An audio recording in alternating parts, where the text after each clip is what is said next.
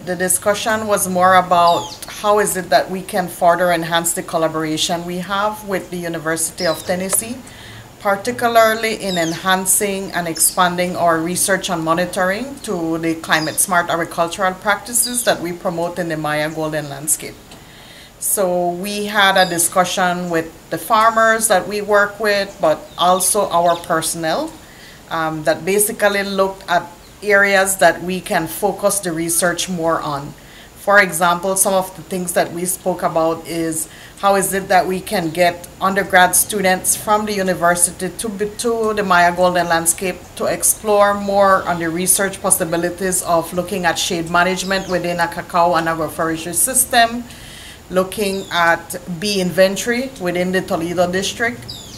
also looking at soils, how is it that we can have better sampling size of the type of soils that we have within the different farms, but also looking at macroinvertebrates, looking at the monitoring of fresh water, looking at our watershed that exists within the MGL, and how is it that they can bring their capacity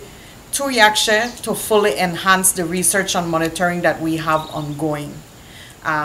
But also, most importantly, is that we already have an established relationship with University of Tennessee, given that they have a study abroad program and they bring student groups to Yakshe, and we further give them an enhanced experience of protected areas management, and of course matching that with some of the cultural values that we promote with our conservation partner groups within the communities. Internally grateful for having that partnership with University of Tennessee because they come with a lot of capacity, they come with a lot of expertise to help us answer some of those key questions that we can't basically answer. And I think that the having that further collaboration with them will give us better results so that we can present those results to our farmers and community members, and they can also benefit from some of those results.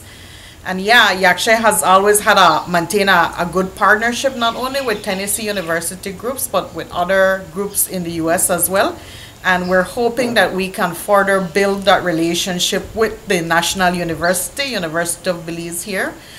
so that we can have more of the bachelor students engaged in our programs, and they can also be integrated into the research and monitoring that we're carrying out.